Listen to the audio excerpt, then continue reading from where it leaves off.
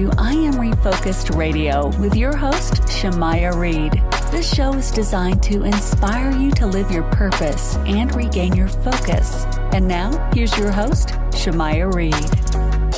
Hey, welcome to I Am Refocused Radio. We are here once again, and today we have another show lined up for y'all. We have an amazing guest. We have an amazing person doing amazing things. She's also a book author over many books. The book that we will be discovering today is Extravagant Love, Exploring God's Passion for Us. And our guest for today is Carole Engle Avriett, and she is going to tell us a little bit about herself and all about this book. So first, I want to welcome you to the show and say, how you doing, Carole? Well, thank you so much. It's a pleasure to be with you, Shemaya. So with the book that you've written that we're going to explore, Extravagant Love, Exploring God's Passion for Us, kind of give us a little backdrop of what this book is about, what inspired you to write it. All right. I had already written a number of faith-based books and had begun teaching and having prayer and share times in my home. And during one of these prayer and share times, we had a little of an unusual event happen. A young woman joined us that I had never met before, and she came with a friend.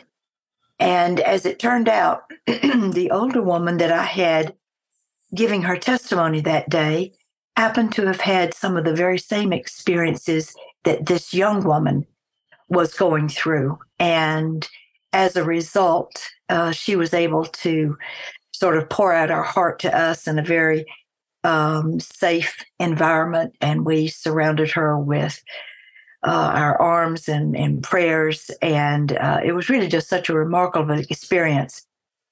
And after everyone had left, it occurred to me that entire event had really been shaped by the Lord for her. And so I sat alone in my house for a long time after everyone had gone and began thinking back over John 3:16, which, of course, everyone is probably the most familiar of all verses in the Bible. And I was repeating it to myself, and suddenly just the words, "For God so loved the world." And I thought, yes, that's so true. But today, Lord, you gave me a glimpse of how he can so focus in a laser-like way on just one person that's in need. And we hopefully met a great deal of the needs of that young woman that day. And I have sort of counseled her and been with her a number of times since. And it was just a remarkable experience for all of us. Out of that, I began thinking about, God's love is so extravagant. And sometimes we forget all of the variety of the characteristics that go along with that love. And so out of that experience that day with the young woman and the older women that were there to sort of shepherd her and pray for her and comfort her, grew the idea to write a book about his extravagant love and the varying characteristics as I saw them in the Bible. And so I wrote a book with 12 chapters, 12 different characteristics in each chapter. Each chapter could really be a standalone chapter. And there are study questions at the end of each chapter, so you could use it if you didn't want to do all 12 chapters for 12 weeks in your Bible study. You could pick out maybe 3 or 4 or 5 that are your favorites. And so that's the structure of the book, and that's the basically what the book is about. And I listen to some shows too. You have a very extensive experience with writing about military history too, and I thought that was pretty awesome. What has faith? How has faith influenced you? This is not an unusual question, Shemaya. I get asked this all the time. How is it that you write military histories, true stories of military histories, and faith-based books? And I have to tell you that those are really two of my passions. to explore things that happen within the military and to our veterans and things that happen during wartime. And so often, of course, they are dealing with life and death issues there. And then in my faith-based books, we see that so much of the things that go on this earth are framed by people fighting among each other.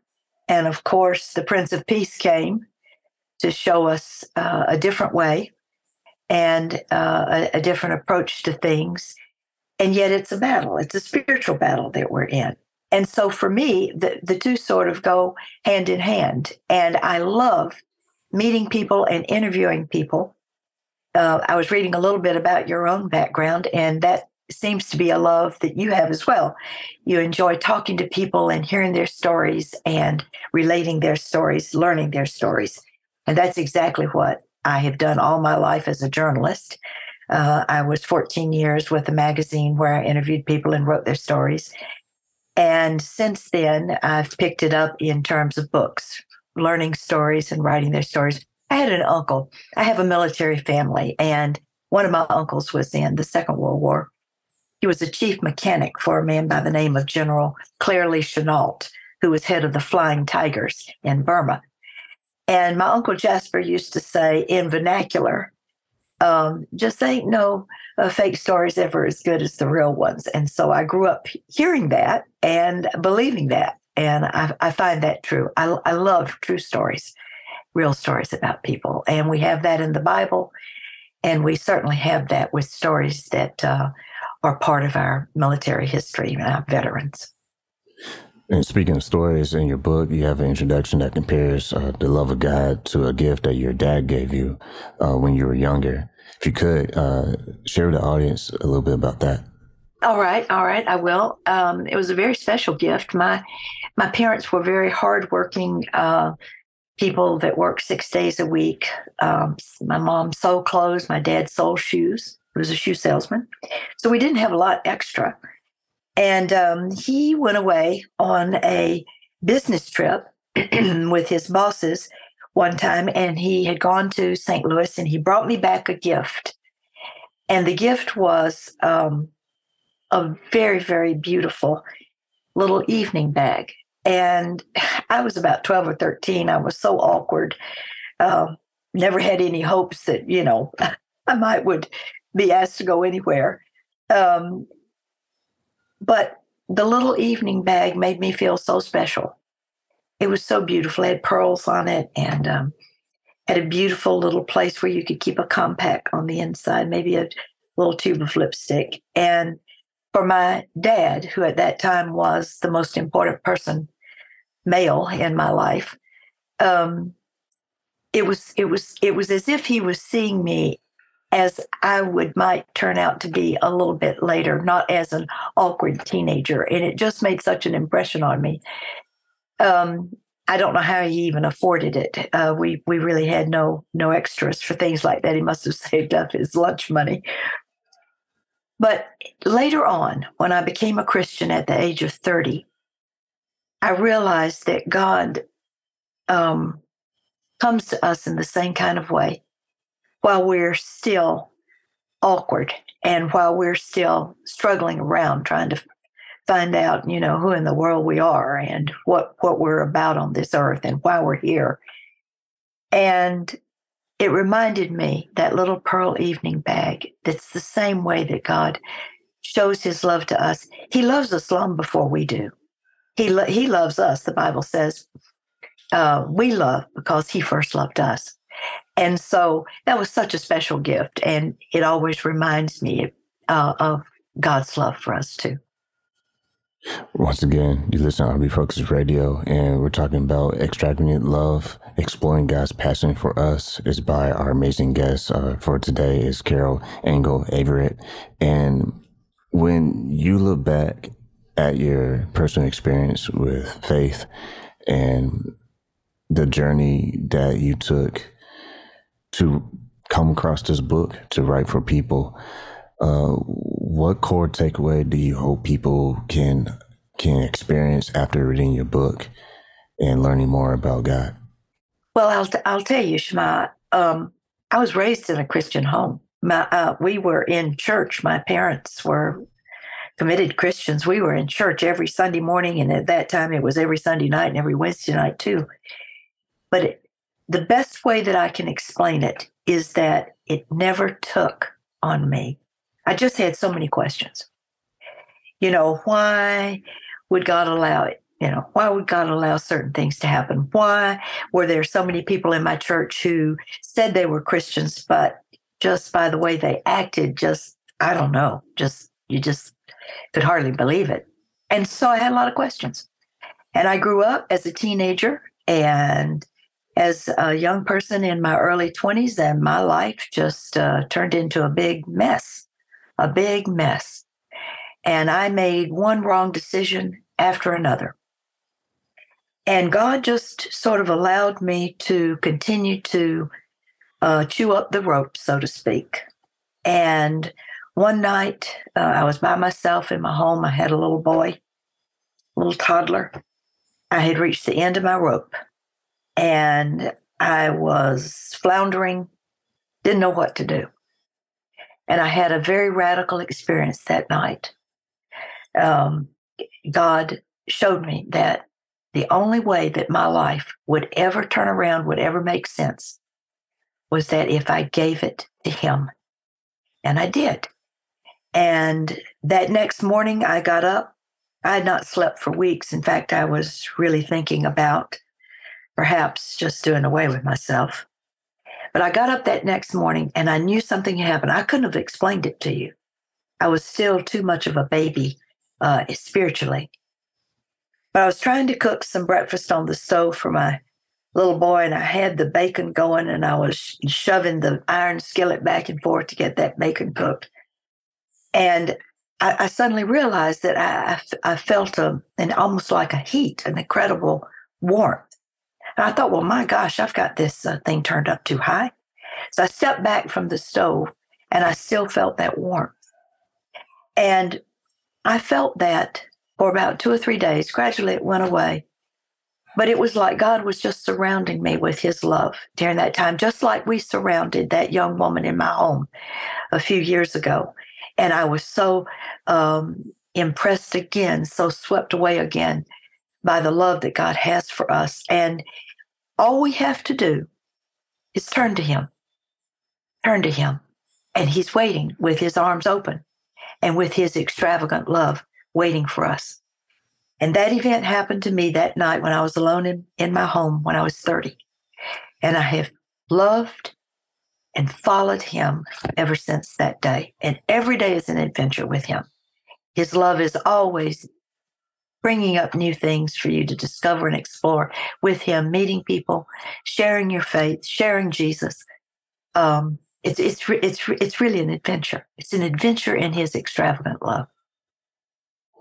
And there's a point where you talk about the end of your rope, and I want to touch on that because there's a quote by Franklin D. Roosevelt where he says, when you reach the end of your rope, tie a knot on it and hang on. And I couldn't help but think about that because I feel sometimes that's kind of what we have to do. We have to hang on, and if I can say, weather the storm until it passes, and then there can be hope, after it passes. So my point in all that is, with your book, Extravagant Love, it's that kind of similar characteristic that you're trying to give people hope to hold on to. Yes, and that quote that you just quoted from FDR is a beautiful one. I would just simply add what we have to make sure, what a person has to make sure when they are at the end of their rope and that they tie that knot, that the other end of that rope is in the hands of Jesus. That's the only way that rope becomes a lifeline. It turns from a rope, just a natural rope with a knot in it, to something that is a lifeline to Jesus Himself. And once He grabs your hand, you can let go, but He will not let go of you. Because we all make mistakes even after we turn our hearts over to him, after we become a Christian. But he takes even those moments and turns them into something very beautiful. So a lot of times I think he just allows us to get to that end, the end of ourselves, where we're like, you know what? I don't know what to do. I've tried this, I've tried that. I don't know. I've worked in the area of women's prison ministries, and I've talked to so many of the women that are there, and they say to me, you know, I had to get to the end of it. I had to get to the end of my rope, the end of myself. That's where I was that night. And they say to me, you know, when I found Jesus, when I finally turned my life over to him, looked to him for the hope and the love that I had always wanted to have, he rushed in. And that was exactly my experience. He didn't just slowly come to me. He rushed in when I turned to him. And he will do that for anyone that turns to him. And just all you have to do is just glance his way, and he's there. If you're listening to right now, you listen on Refocus Radio, and we're talking to our guest, Carole Engle Avriett, and you can get her book anywhere you can get a book, but the easiest one for a lot of people is Amazon. So go to Amazon and search for Extravagant Love, Exploring God's Passion for Us. And when you use stories as illustrations in your book, there's nothing more powerful than real life stories. I mean, they really help us see a different perspective that we may have never have gotten a chance to see. How important is it using that tool to illustrate to the readers real life experiences? Absolutely. Nothing speaks like what you personally have experienced. Nothing speaks like someone sharing their personal experiences with you. I've shared my testimony, I don't know, dozens and dozens of times at women's conferences and Bible studies. And it's always new. It always feels new every time I share it, because it was such a dark night of the soul that night. And it became the lowest point of my life became the highest point of my life in his hands. And your listeners, the same, you can experience the same thing. It's not as hard as some people, make it out to be. It's just a turning to him, a turning to Jesus. And there he is. He's waiting. And kind of touch on that more. What do you remember how you felt the moment you started to turn? What was that experience like, making that transition? That night, as I was crying, and I had never cried so hard in my life. I had not slept for about 6 weeks. As I said before, I was at the end of my rope. And all of a sudden, in my mind, now this is not something that I saw, this was in my mind, there was this bright shining light. And in the background were charred mountains and a desert. And some way or another, I knew that mental picture of these barren mountains and this desert with nothing growing on it was a visual picture of my life up to that point. And when I saw that bright shining light, it was just for a brief, we're talking a split second. I knew at the very deepest part of my being that was a sign from God himself, a supreme being. And I turned to that light, and here's what I said. These words I don't even know where they came from. They just came from the bottom of my soul, from my very toes all the way out. And I just spoke to that light. I said, I belong to you. Take me, mold me. And the moment those words came out of my mouth, I felt like 1,000 pounds had been lifted from my shoulders. I felt like I had suddenly, the dam of water had suddenly burst forth, and I was flowing with it, almost like I had put my hand in an electrical current and I was caught up in it. And I slept that night for the first night in weeks. And I knew I knew God was with me. And it has been that way. I have grown, obviously, in the knowledge of Him. I began reading my Bible right at first. I didn't want to read anything except the four Gospels. And within the four Gospels, Matthew, Mark, Luke, and John, I didn't want to read anything except just what Jesus Himself said. I wanted to go to the very source. I wanted to see. And for the first time in my life, I could really understand what was being said in the Bible. And so I've grown tremendously since that night. But I remember it as vividly as if it happened last night. And that's been 40 years ago. So Christ is there. He is here. He is alive. He is well. He is still looking for people with His arms outstretched, His hands open, and His magnificent, extravagant love available to everyone.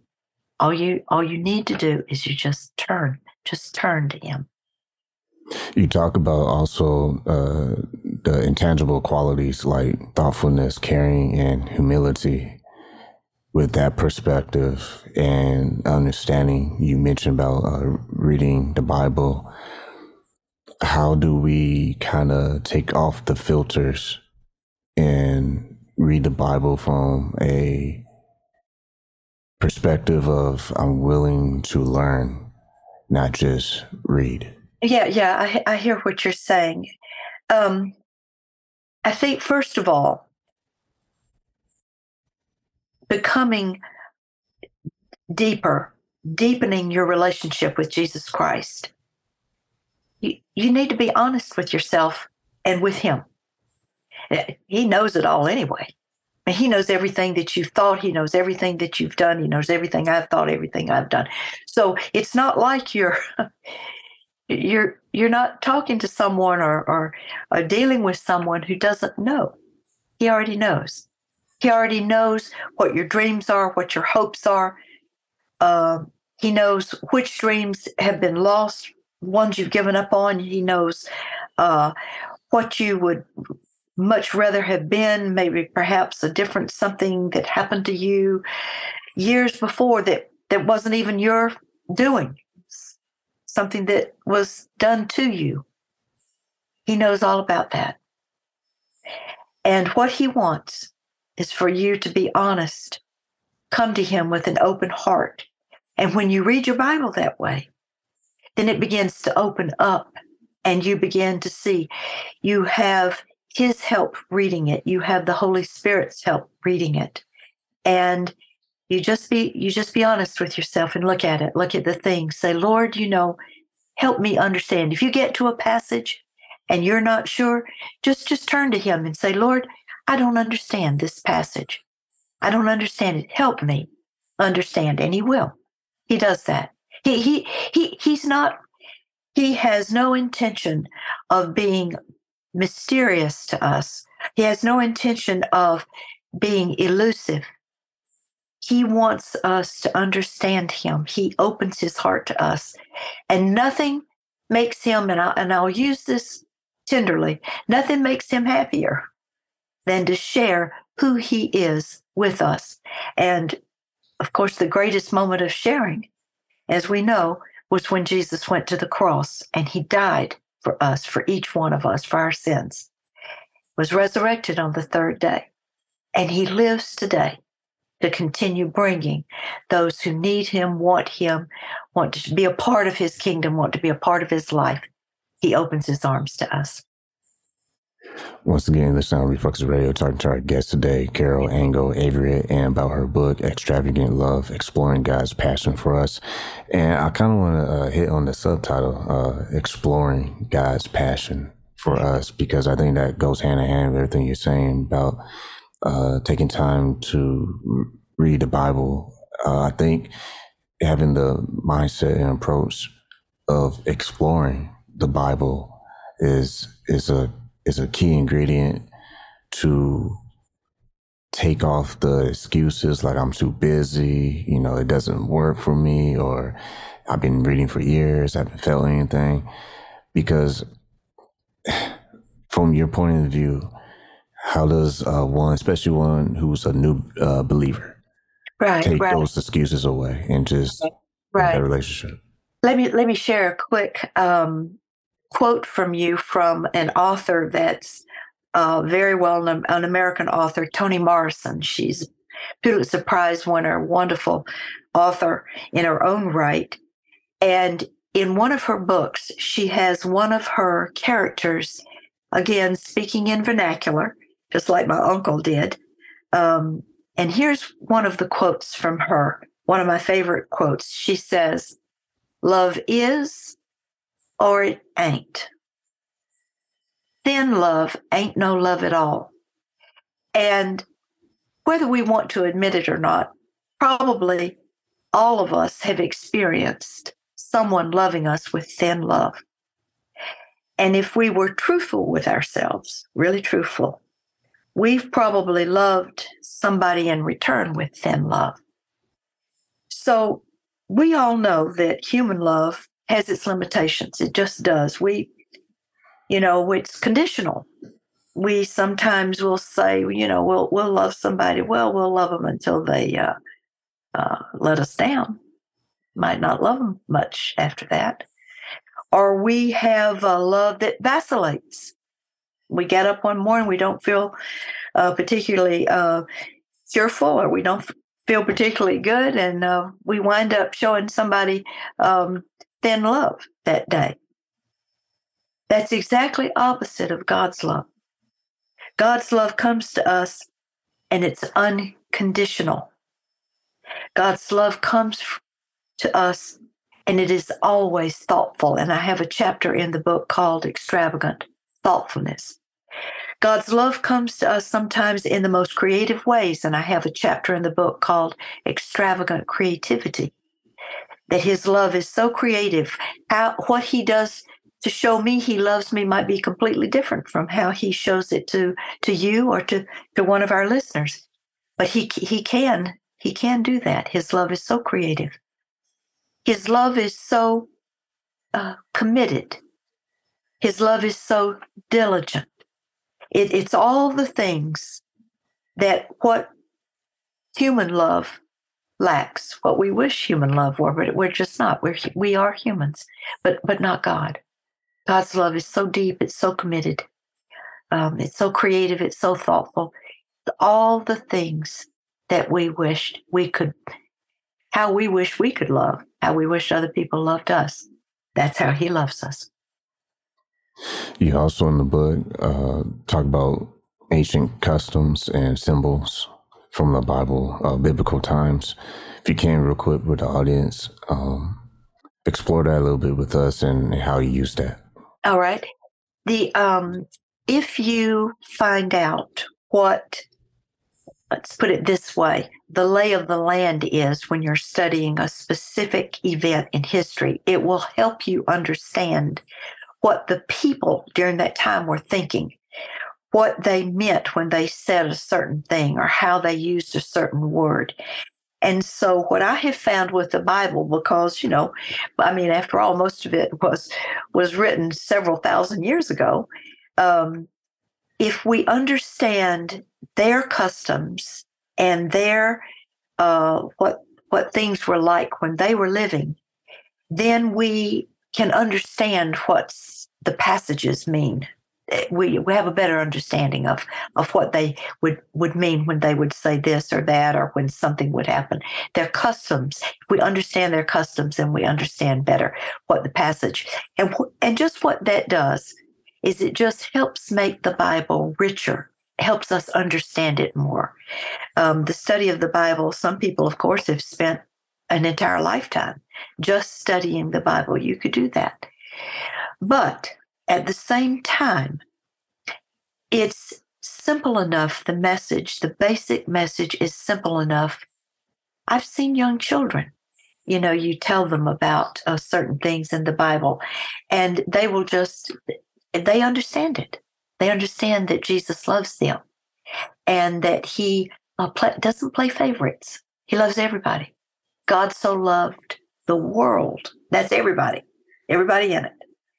And so the Bible can be as deep as you want to delve into it and study it, but it can also be as simple enough for children to understand it. Talking to our guest today, Carole Engle Avriett, in her book, Extravagant Love, Exploring God's Passion for Us. You can get this book on Amazon, and I suggest you probably look her up on Google because she has been on other podcast shows too, and I think you really appreciate her history on military as well. I think those episodes are pretty awesome to take a time to listen and enjoy those. Man, once again, time has flown by fast, but it was a great call to action that our listeners can do to stay up to date to what you're doing. Oh, thank you so much. It's just been a pleasure, my honor to speak with you. Wish God's love on you and all that are listening to your recording, and wish you the very best with what you're doing with I Am Refocused. Thank you for your time. Appreciate it. You're so welcome. Have a blessed day.